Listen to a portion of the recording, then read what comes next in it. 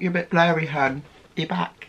Sick. Hi everyone, it's Ollie, I'm back. So, in today's video, we are going to be doing a get ready with me. So I haven't got any makeup on, hence my massive sunglasses, because I look absolutely disgusting. This is a really big thing for me, because I wouldn't even normally leave the house without any makeup on, let alone post a YouTube video. Today we are going to be doing a get ready with me. I am coming to you looking all fresh faced and a complete mess. Yeah, I did sleep in this t-shirt last night, nice big baggy one. There's no point in me dressing up because it's gonna get makeup all over it. I have got a big mirror here, so if I'm looking, it's because I'm caking my face.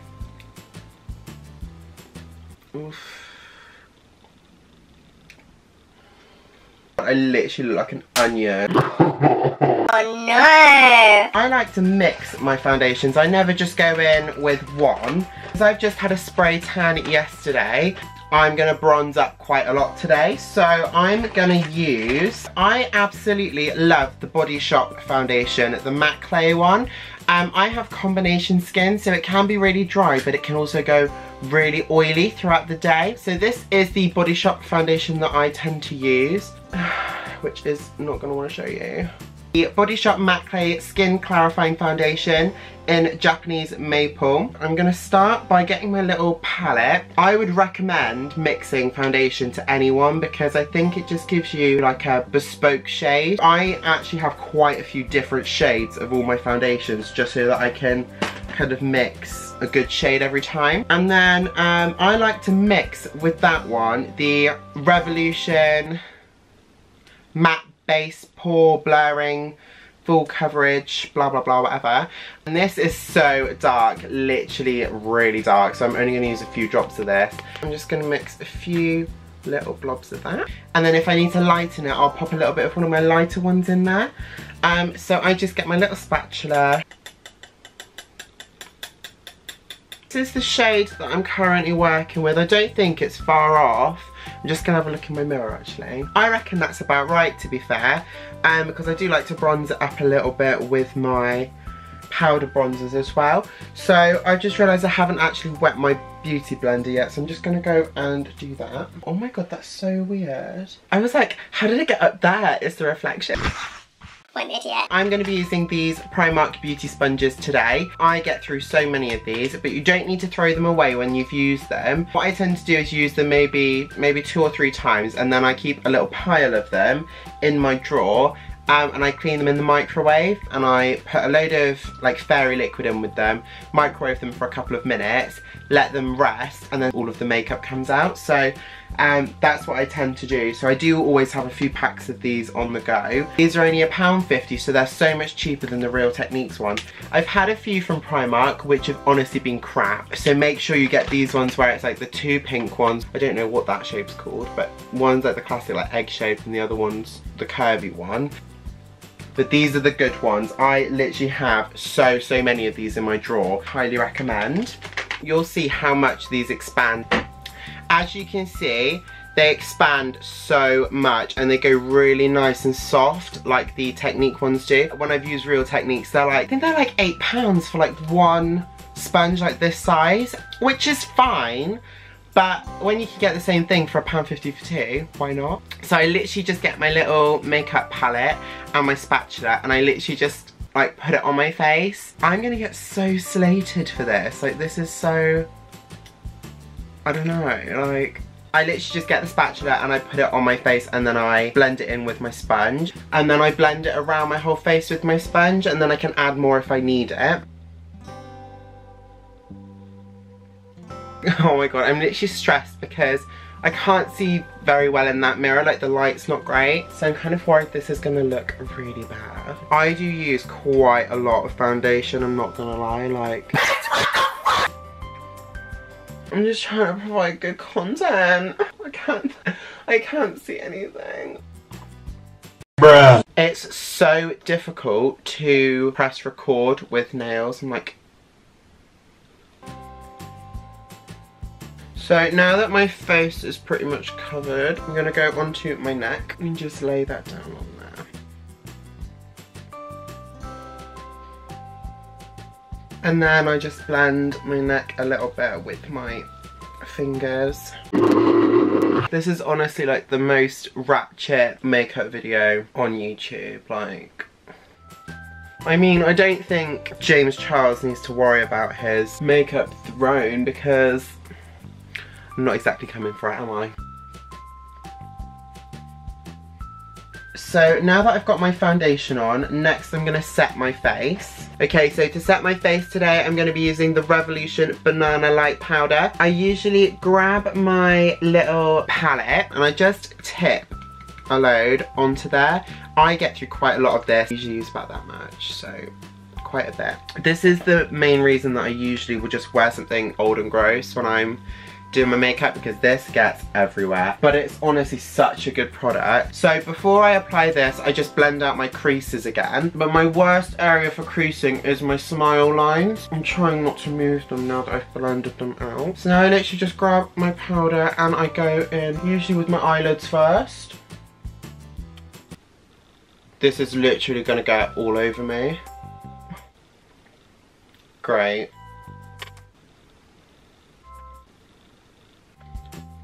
So I kind of pack it on the areas that I know are going to crease. My lids, my under eyes and my smile lines, and then everywhere else I kind of just like to dust it over just to make sure all the foundation is really in place.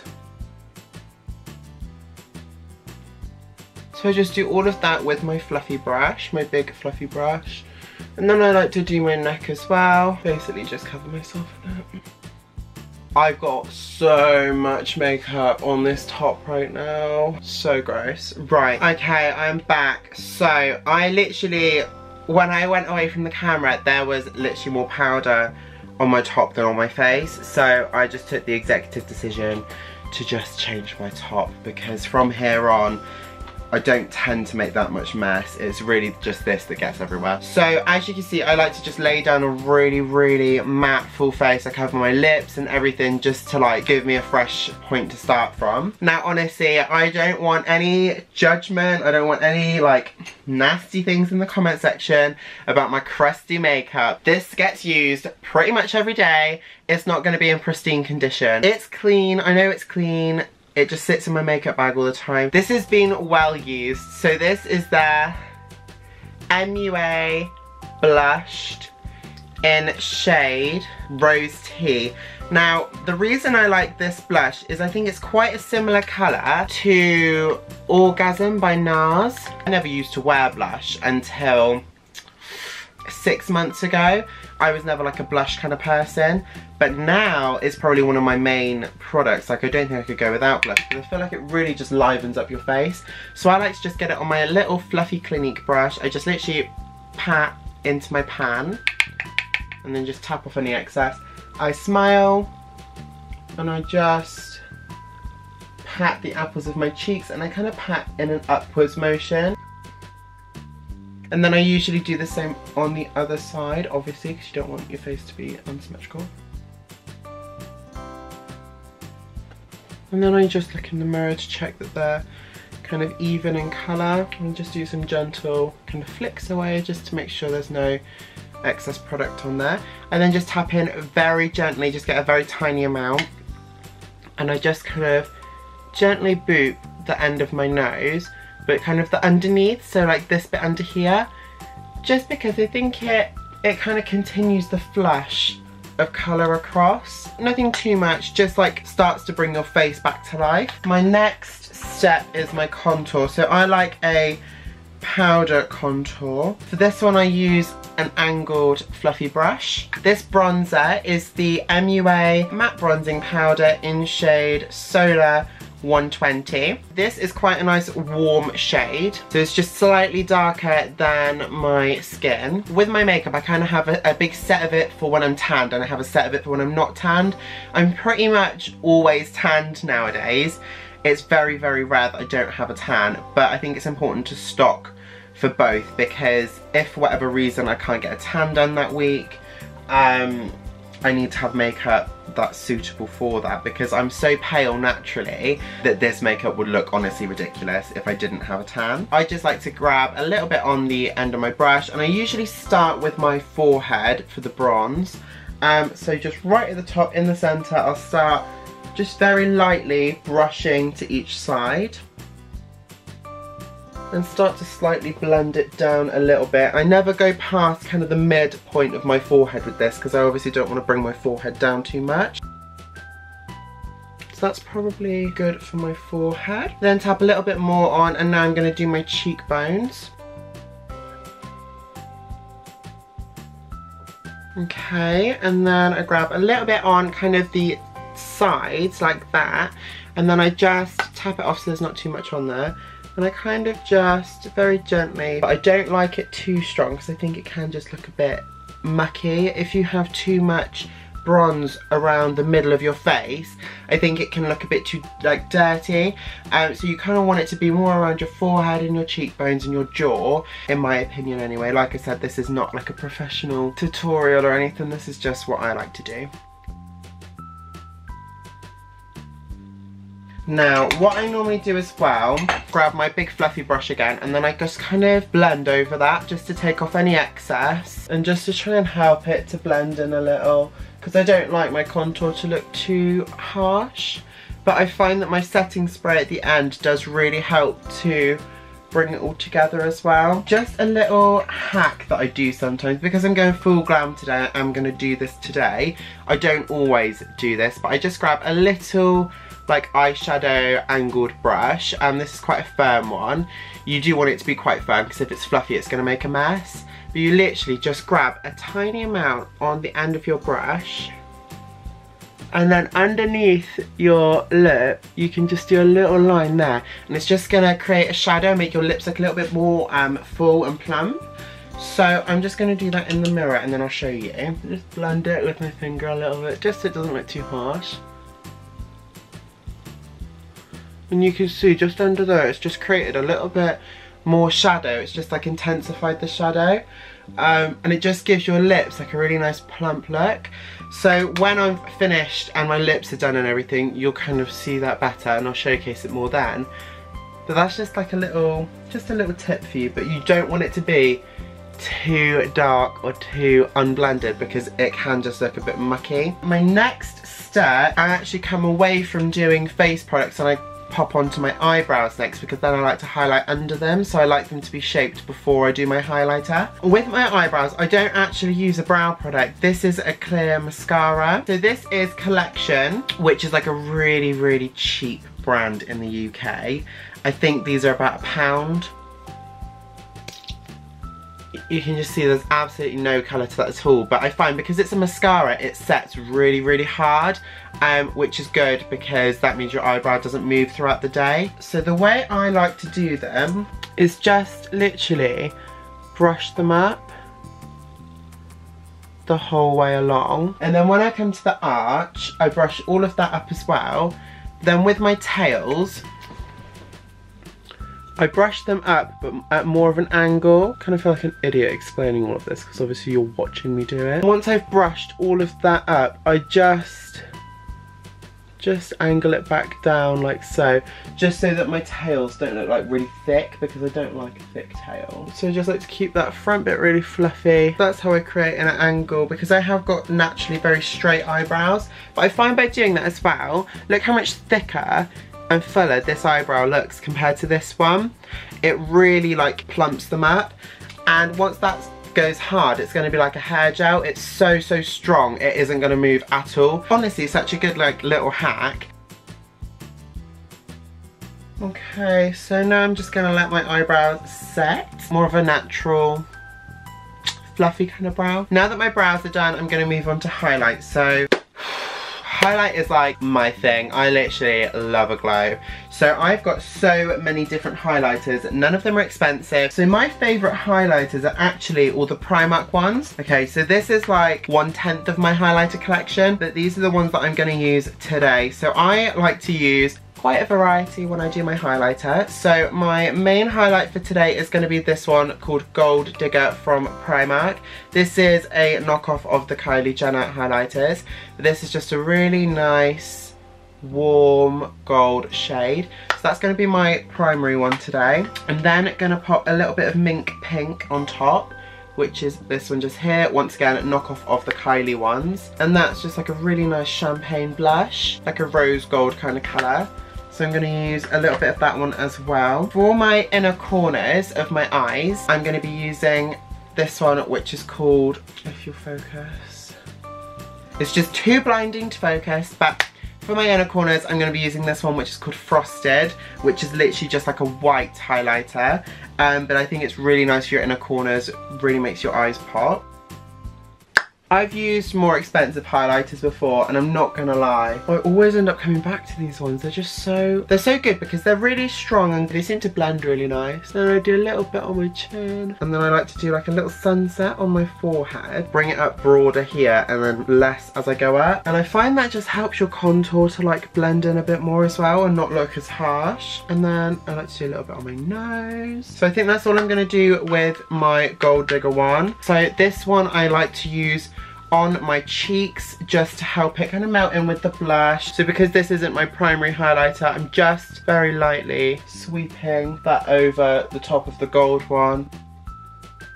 And then just a little bit on the nose as well. Similar to the blush, I just kind of like to continue it across. So for my brow bone, I use a smaller one, and I'm going to do my brow bone with the Mink Pink shade. Just go into the arch and kind of push up into my eyebrow. I swear these are like £1. Honestly, Primark makeup is like really good. I actually love a bit of Primark beauty. And then my next thing is my Cupid's bow on my lips. So I go in with Mink Pink once again because it's a little bit brighter. So I find the best way of doing my lip highlight is by sucking my lip into my mouth, and then that creates you a really defined area.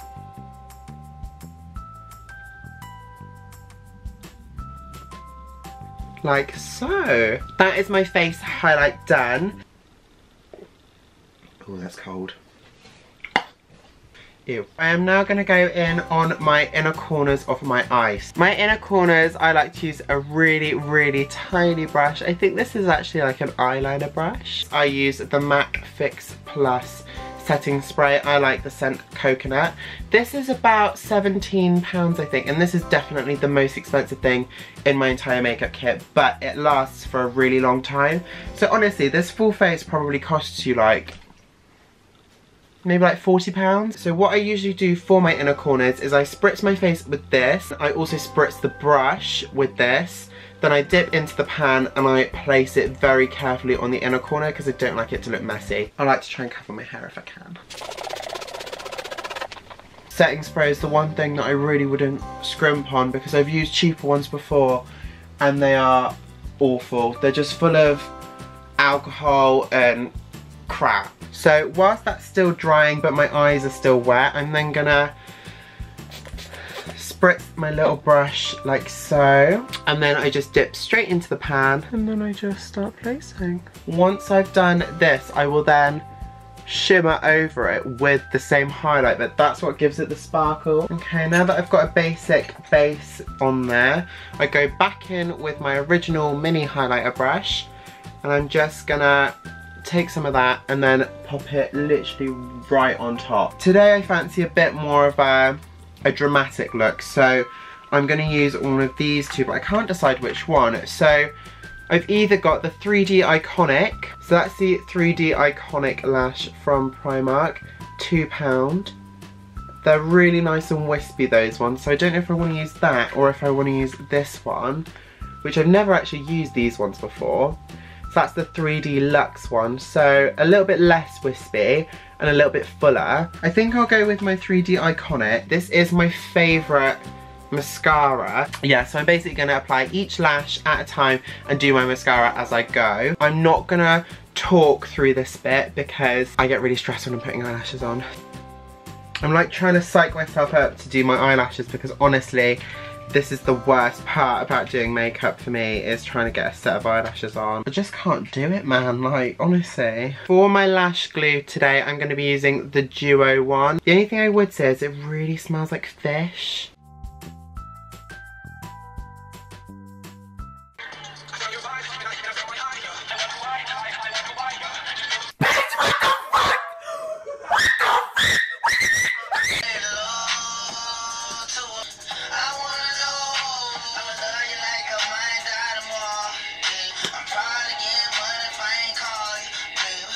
that's the easy bit because the second one is always worse. I've got the lashes on now. So my next and last step is my lips. Everything that I'm using on my lips. Oh my god, shush. Honestly, I keep getting interrupted today. Everything I'm using on my lips today is from Primark. I'm gonna start off with a lip liner.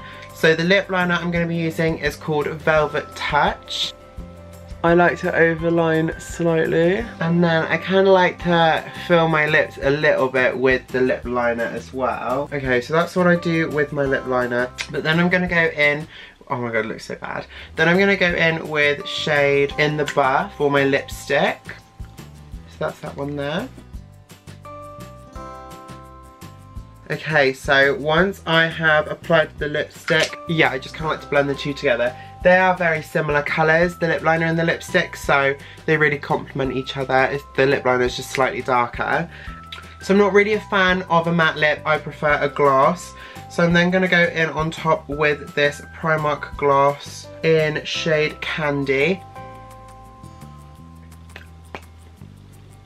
That is my full glam makeup look. That's how I like to do my glam. I will try and do a list of all the products that I used down below in the description box. So if you want to pick anything specific up, I will do my absolute best to try and link all the products. I also wanted to say a massive, huge, loving thank you to my wonderful friend Becky, who has started doing me a weekly spray tan. She's literally fixed my hands, guys, because honestly, the first like 10 videos on my channel, the hands guys, oh my god, they're so bad. So I was like, I've got to sort this out. Make sure you like and subscribe down below. Hit that big red subscribe button and the notification bell for me if you want to see more from my beautiful face. Thank you so, so much for watching today's video. Yeah. This video has been an emotional roller coaster for me. And keep an eye out on my channel because I'm going to have absolutely loads of fantastic content coming up for you in this coming year. I'm really, really going to take the time to focus on my YouTube channel because I've just been loving it so, so much.